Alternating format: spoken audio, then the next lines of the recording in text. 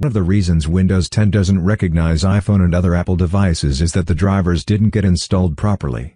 Ideally, iPhone drivers should get installed in a Windows system automatically as soon as you connect your iPhone or iPad to the system or download the iTunes software. If it doesn't happen automatically, then here is the guide for you.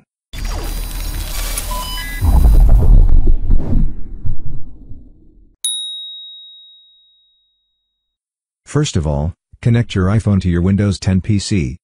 When you get the error that driver not installed, navigate to Windows 10 Settings, Update and Security, then Windows Update.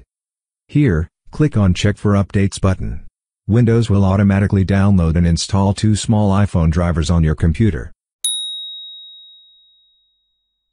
Connect your iPhone to your Windows 10 computer. Now, right-click on the Start menu and select Device Manager option. In the Device Manager window, look for Portable Devices and expand the entry to See Apple iPhone option. After that, right-click on Apple iPhone and then click Update Driver option.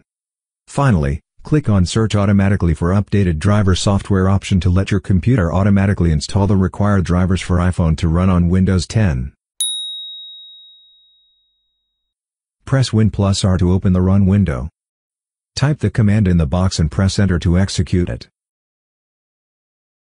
It'll take you the drivers folder for your iPhone. Here, you have to look for any of the files like this with inf extension. Right-click on that file and select Install. That's it. After applying all these above methods, if your iPhone is still not showing up, then probably the Apple mobile device service has been stopped by some reasons. To restart it again, follow the below steps. On the Start menu, search for Services and open it. On the Services window, look for Apple Mobile Device Service. Right-click on the service and select Restart option. That's it. After that, you have to restart your computer once, and the problem is gone.